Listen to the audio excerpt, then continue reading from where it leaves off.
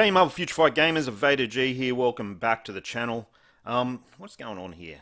Okay, yeah, silly stuff on screen. Just logging into the game.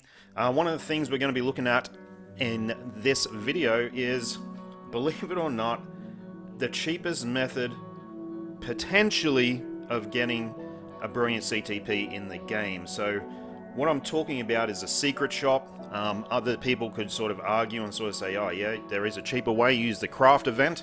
The craft event is not guaranteed, number one. I was lucky to get a brilliant CTP of Destruction last craft event. I haven't equipped it yet because I don't have a fantastic roll on it, and I'm not super psyched about throwing CTPs at it to re-roll it at this point in time.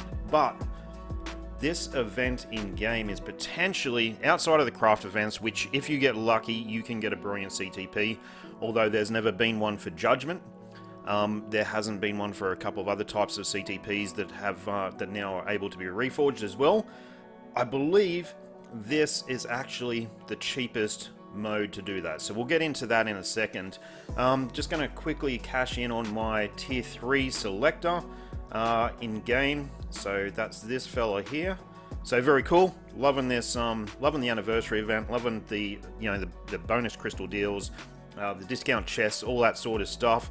Haven't really done much in terms of purchasing anything. I have cashed in my star agent crystals, so I get 5,000 a month. For anyone who didn't know, that's what I get. And yeah, so I get 5,000 crystals a month, and I think I'm going to pick Daredevil here. That's what I was thinking about going in. And for the last 4 months, I have not spent those 5,000 crystals in game, so I've just been saving them up, and I've cashed in 20,000 crystals. So it gives me the opportunity for the craft event, or whatever it's called, whatever the crisscross thing is. Anyway, let's get Daredevil happening here.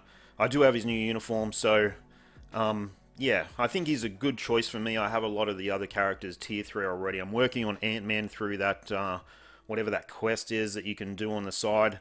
So yeah, okay, got me up a agent badge level as well, which is really nice. And I'll just share that with the Alliance, because why not?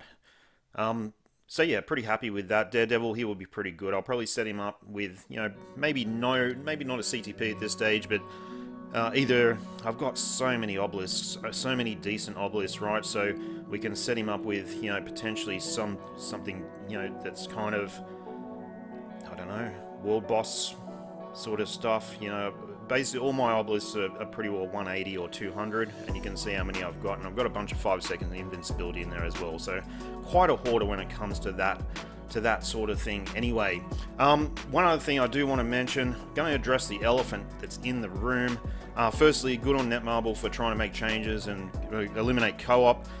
One bitch that I do have about it though, so one legitimate whinge, I think it's legitimate anyway, is that now to run this mode 10 times a day, 10 times 2 minutes, right? That's 20 minutes a day, whereas before it was taking 2 minutes. So it's definitely not a quality of life change with this new co-op style multiverse invasion. I like the idea of it. I don't see any need as to why it needs to run for 2 minutes per session. I also don't see any need as to why you need to run 10 characters through it. We only did co-op 5 times before, right? And the additional rewards you get is really, it's not much. I think, before, you got something like, 2.5 million minimum, or something like that. I'm pretty sure it was more than that right now. You might be getting 3 and a little bit. It's definitely nowhere near double the amount that you're getting. It might be an additional 20 to 25% of what we were getting before, but it's 10 times the time in game. And for me, that's not. It's not how this should have been designed, in my opinion. Sure, it should have been a bit more challenging than what it was, taking 2 seconds, 1 hit, and the boss is dead. But they've gone too far, and putting a timer on it of 2 minutes is just stupid, in my opinion. Okay, let's get back to this secret shop. Okay, so the secret shop, you need to roll through 5 times to get the brilliant CTP. So level 1, that's what I'm on now. I only started a couple of hours ago, and I've probably spent. Well, let's see how many. I've got 1, 2, 3, 4, 5, 6. I've probably spent around about 1,000 crystals, because I've got a couple of cheap ones, right? So there were a couple of cheap ones that did come through. I think they were Cosmic Core or something like that. Yeah, these ones down the end here. So the reforging ones. Oh, what did I do there? Didn't mean, hopefully I didn't buy anything. But, oh fuck, I did buy something. That's stupid. So, I don't know what, I don't know what I just did then, because I actually had 2 cheap ones on screen. But effectively, what I'll be doing is buying anything that's kind of 260 crystals or less. And I had 2 just on screen then, and I somehow fucked that up. I don't know what I did, but it wasn't fantastic. I must have bought some item randomly that doesn't even count towards the stupid quest thing.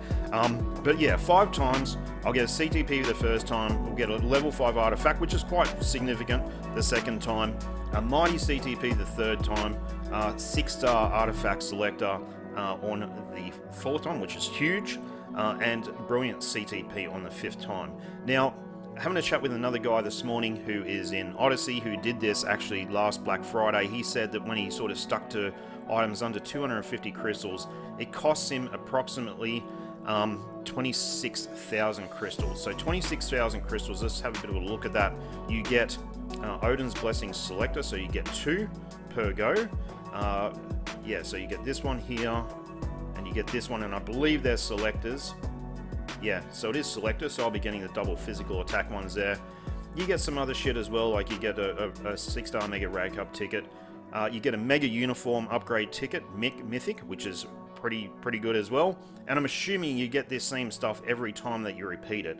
So you're getting a little bit of value. So I guess at the end of it, I'll have 10 Odin's Blessing selectors. So I don't know what they're worth, but whatever they're worth. And I'm not suggesting anyone do this, right? I'm just doing it because I've got the crystals I saved up from my Star Agent type stuff.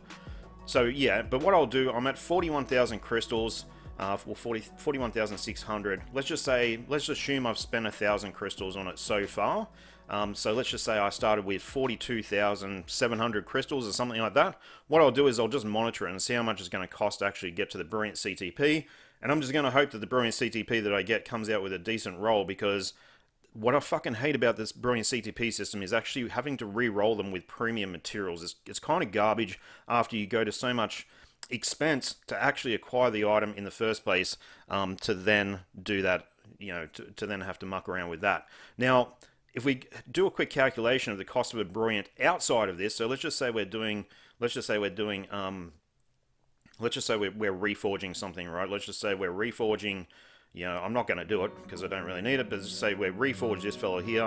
What we need is another one of these CTPs. So we've got one CTP to start with, another one of the same type, and then I believe another 5 CTPs on top of that. So ultimately, you're looking at six extra CTPs. So I think it's either 5 or 6 extra CTPs on top of the initial re-roll, which then turns it into, if you fail, which you got right now, it's not even chance up, right? So you got a huge amount of chance of failing. I think it's only 7% chance of success at maximum. Then you've got, you know, obviously there's a 93% chance to fail, right? And the cost is huge. I mean, that's 6 CTPs. Let's just say an average CTP cost these days is 2,000. That's 12,000 crystals per go. So even when it's chance up, so even when it's 21% or 3 times chance up, which is, to me, is just ridiculous. It's still a pathetic chance considering the cost. Even at 21% chance, let's just say, I mean, based on that, let's just say an average of every 4 goes, then you're going to get a Brilliant, okay? So every 4 goes, we're looking at 24 CTPs, because 6 CTPs per go.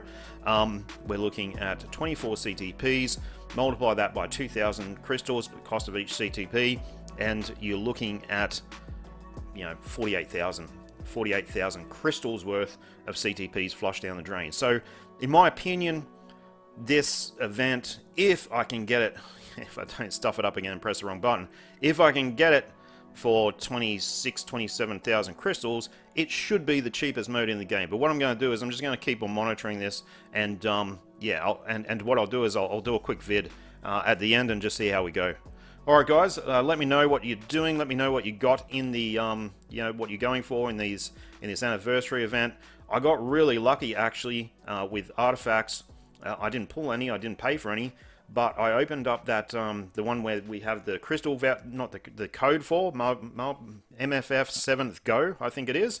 Got this thing this morning, the Scarlet Witch, and I opened up a gold chest the other day and got Doctor Strange. I mean, like the same day that Doctor Strange dropped his update, I actually pulled his artifact from a gold chest. No shit, absolutely no bullshit. So yeah, pretty lucky in that respect so far. So I mean, the other dilemma I've got now is I don't really know what artifact I would actually pick with those 5 and 6 star selectors. Anyhow, long video. Sorry about that. Hope you enjoy, and I'll give you some updates about this event as we go along, and just let you know how much it costs. All right, guys. See ya.